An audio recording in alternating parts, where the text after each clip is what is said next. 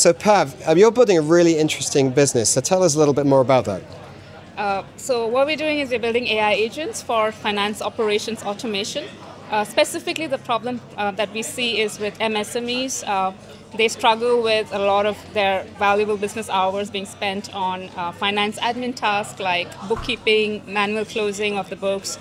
Typically, the month-end close is a period of huge stress, and that might drag on to the time of year-end compliance and filing. So we bring in automation tools to close that. We've built autonomous AI agents which are grounded with a lot of training by CPAs to have very high levels of accuracy. So how long have you been building with AI in starting this business? So it's been, I would say, roughly around 18 months for us in the journey. And what sort of problems have you come across that have sort of tripped you over or have surprised you as you've been developing your business? Okay, if I were to just call out three things. One, for me in the initial days has been a lot about validating, right? So even before we built, it was, for me, I would say like the first 3 months was purely working with prototypes, going out, talking to customers and getting as much as customer feedback as possible.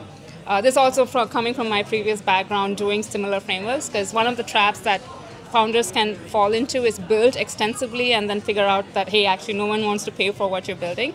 So one of the things I kind of wanted to validate early on was that willingness to pay. And I do see that we are in that interesting space where we can actually cater to companies of all sizes. So when you're talking to and selling to companies which are like micro SMEs, long tail of businesses, they have very specific pain points. At the same time, the sales cycle can be quite short because they are a little bit more, I would say, early adopters, more interested in exploring new solutions.